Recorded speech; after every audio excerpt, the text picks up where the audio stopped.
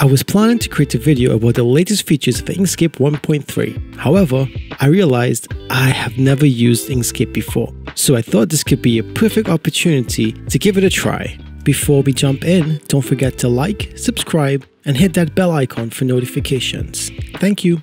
In case you don't know what Inkscape is, here's a super fast summary. Inkscape is a free, open source vector art program, often compared to Adobe Illustrator and CorelDRAW. I like to think of it as the blender of the vector world.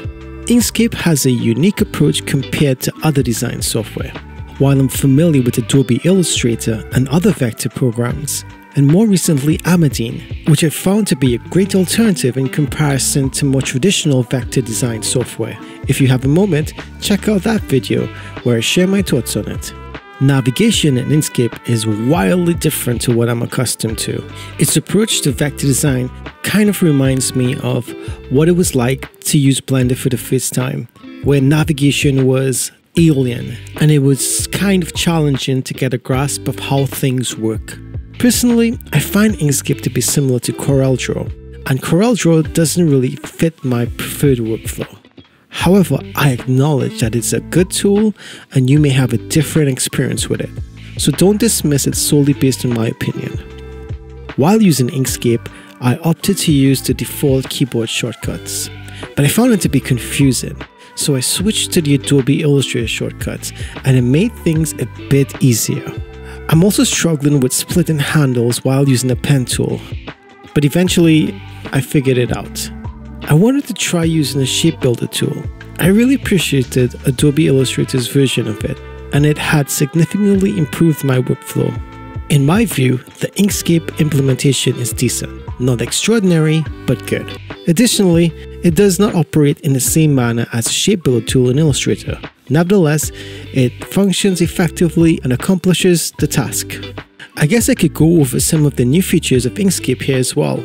So let's take a look at what's new in Inkscape 1.3. Document Resources dialog. Efficiently organize your Inkscape documents with this tool. Font collections. A new button categorizes fonts into collections for easier identifications. Patterns. Inkscape has a library of patterns with pattern editor for modifications. Layers and objects dialog. Multiple objects hide and lock with a single swipe and useful shortcuts for navigating and tweaking. Persistent snap bar. Snap settings can now be easily adjusted. Page, margins, and bleed. You can now control margin bleed in RGB format while printing. Lasso selections for nodes. As a node wrangler, you'll find it much simpler now to select nodes that are difficult to choose with the rectangle selection method. Live Path Effect dialog. This updated dialog makes it easy to control your LPE situation. PDF import rewritten. Inkscape's PDF importer has been updated with improved font processing and new summary dialog. Node detection logic changed. Pin colors in palette. Save essential colors from a palette for quick access and adjust swatch sizes. Paste on page. Easily copy and paste objects between pages in Inkscape while maintaining the original position for efficient template and presentation creation. And finally, we have the filter editor overhaul.